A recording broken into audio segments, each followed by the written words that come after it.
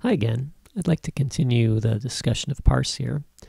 In the first video, I introduced Parse. Hopefully you made an account on Parse and created a new project and maybe, added a couple records to it and a couple columns. And now, we did that sort of manually behind the scenes. What I'd like to do now is I would like to do the same thing from a web page. So that'll show you how we can connect the web page to the database that we've created here, okay? And to do that, what I'm going to do is I'm going to go back to my dashboard here. So I'm logged in at Parse, and then I'll go to the dashboard. And this is the app I'm using right here. It's called test number 4, okay? And what I want to do, and there's other ways to do this. You don't have to go through these steps to make this work, but what I'm going to do here just to get started is I'm going to use the Quick Start guide, okay?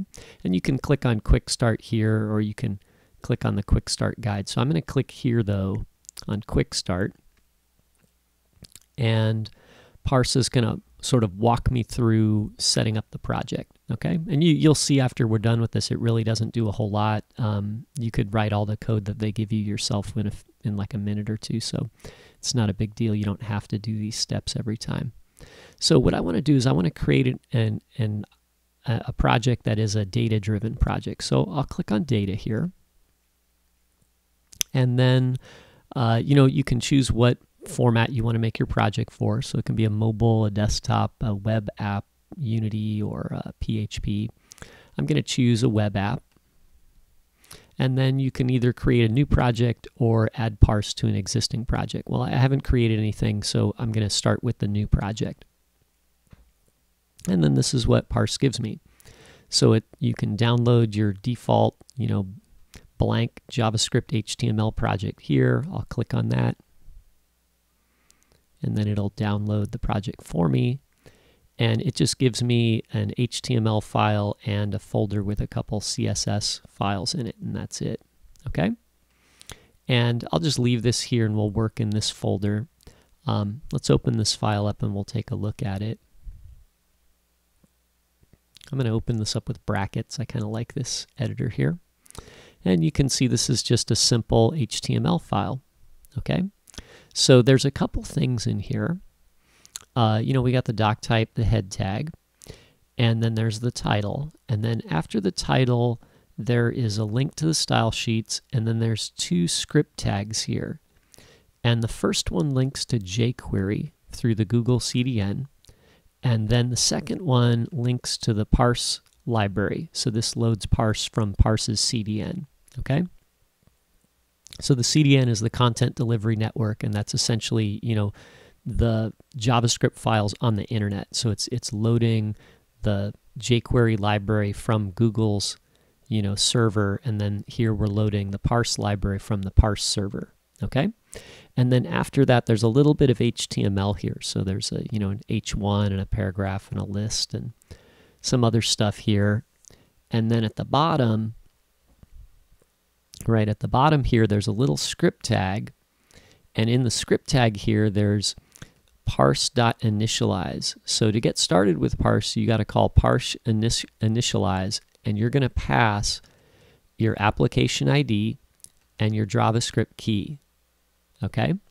And then here's a little bit of Parse code that creates a new object called test object. Okay, so essentially this is a class called test object, and then it creates an object that'll go into, or a row that's going to go into the test object class, and then it gives it a property of, or a column of foo, and the value for that column is going to be bar. Okay, so this doesn't really do anything useful. It just makes a table and puts a record in it. Okay, so essentially, we'll do this in a moment, right?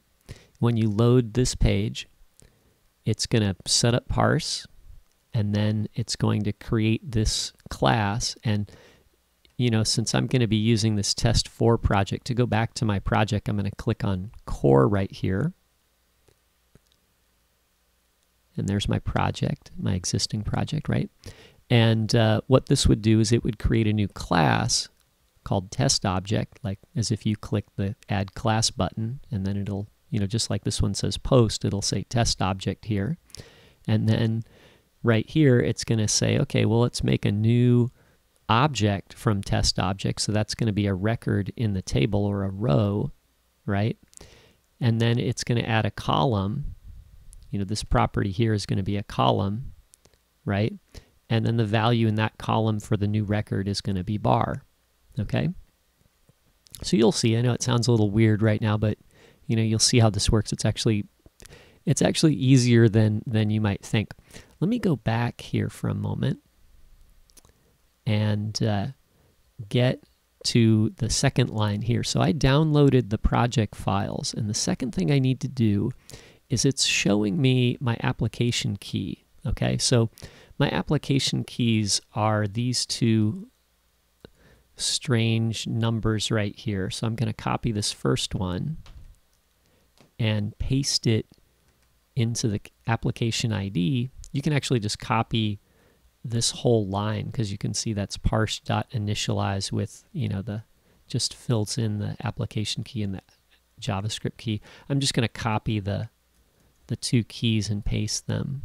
Okay, so I want to paste them here and here. Okay? And then I'll save. So you do the same thing. And then what we'll do is we'll open this page in the browser and see what happens. Okay, now like I said, it's going to make a connection to Parse. Verify the keys so it knows what account you're using and what database it should be working with. And then here, when we say parse object extend and then we name, we set a name here, that's going to be the name of a class, right, or a table you could call it. And then it's going to create a new object for that table, okay? And that object's going to be a row, right? So, and then, here it'll set the field for that row and, give it a property or a value here of bar. It'll be a string, right? Because this is a string. So just like we created the title and we set the string, we set it to type string and then we typed a value in it, okay? So let's give it a try. So let's, I'll just drag. I saved this file here. Let me make sure I saved that, right? And then I'll drag the file into the browser and put it in a new tab here. And then it says, hey, you're ready to use parse, blah, blah, blah. And it doesn't really look like anything happened, but actually, when I go back here, if I refresh, you can see now there's a new class here called test object, and there's one record. Okay, and when I click on that record, you'll see it's got a column called foo, and the value is bar. Okay, so when I look here, you can see, that's what happened, right? We made a new. I mean, it's hard to tell really that that's what happened, but this is what's going on. You say parse object extend, and then you name a class that you want to work with, and then Parse creates that class. And then if you want to add a row to the class, you say new test object or new name of the object that you created here, and then it'll create a row. And then you'll say save, and you can create a JavaScript object with properties and set the values for those properties. Like I could say property name here is foo, and that'll create a column, and then I can set the value to bar, and there you go. Okay. Now, if I was to refresh the page here again, it would create a second record in the table. There would be two records in the test object table, and they would both say bar right here. And that's not very useful, right? So we want to do more than that, and we will. Let's just do one little experiment here. So let me break this up just a little bit here and point out that really what's happening is when we created the test object here and we said save, that's the point where the information is sent to the server. And they're using sort of a shortcut here to include properties, and that's fine. I'm going to rewrite this, and we're gonna redo this here and kind of take a closer look at it. So I like what I have here, but what I'd like to do is I'd like to add a record to the post table and add a new post to my project. Let's actually bring those up. So right now I have two posts, but I want to add a third post, but I want to do it through the web. And I'll do it with a a form later, so you can actually do it through the web page. But for right now, we'll just do it through the JavaScript. So what I'm going to do is my table here is called post. So I'll type that name in here. And then just to make it clear to me, I'll make this variable that holds a reference to that post class. I'll call it post also, okay? And then I want to make a new post here, so maybe I'll call this new post. And what we'll do is we'll make a new instance of the post class, okay? And then what we're going to do, let me actually get rid of this thing right there, right? Then what we're going to do is we're going to set a property on our new post. So this is another way. It's a little different from their example, but I think this is a little more clear. So I'm going to do it this way. I'm going to say new post.set, okay? And my table has two fields that I want to set, title and content. So I'll say title, comma, and then I'll say post from website. Okay, so this post came from the website.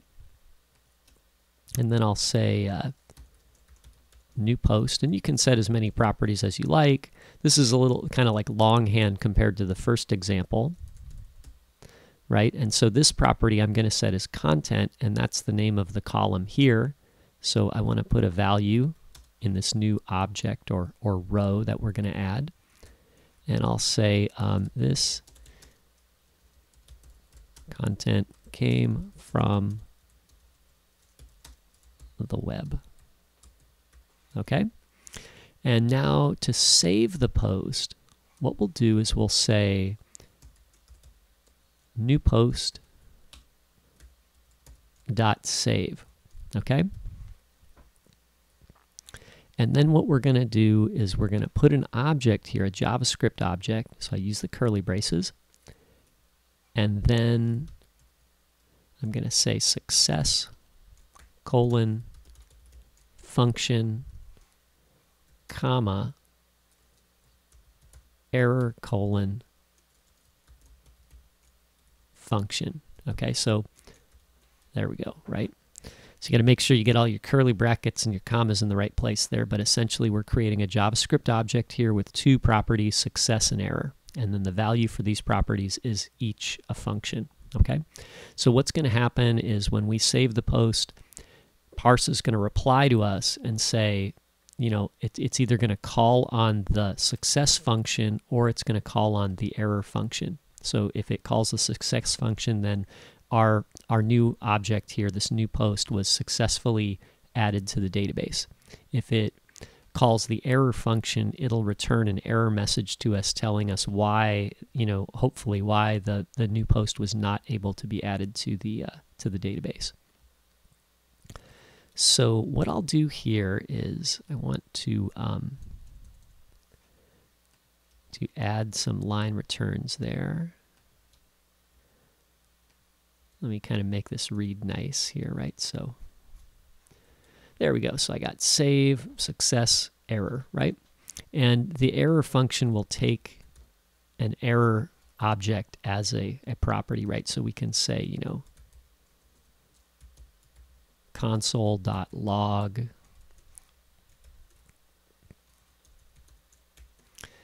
and then what I want to do is I want to log the error message. And so this error object, it has a property called message, and that'll be the message from the server. So if I made a mistake, the server will reply to me with the message. Okay? So anyway, so I've got my code here, and I've got it all written. And here I'm going to make a new post. I'm going to set a property called title. That'll be a column here, and this will be the value. And then I'm going to set the property called content, and that's going to be this column, and this will be the value. And then we should have another row here after I refresh this page. And then, you know, actually, you know, calling new post.save is what's going to create the new post, right? So let's give it a try. Let's go to our website here, and then we'll refresh our page. I got an error. Let's check it, right? Let's go to our console here. Oh, no errors. Maybe it did work. I thought we should have saw the message at the bottom, but let's go check it here. So, if you make a change to the database and you want to see it on the website, you'll need to either refresh this page or click the refresh button right here. Oh, look, it looks like it worked. So there's my new post right there. The title was Post from Website. Content is this content was blah, blah, blah, right? So, so there you go. That's how we would send data from, from a web page to Parse.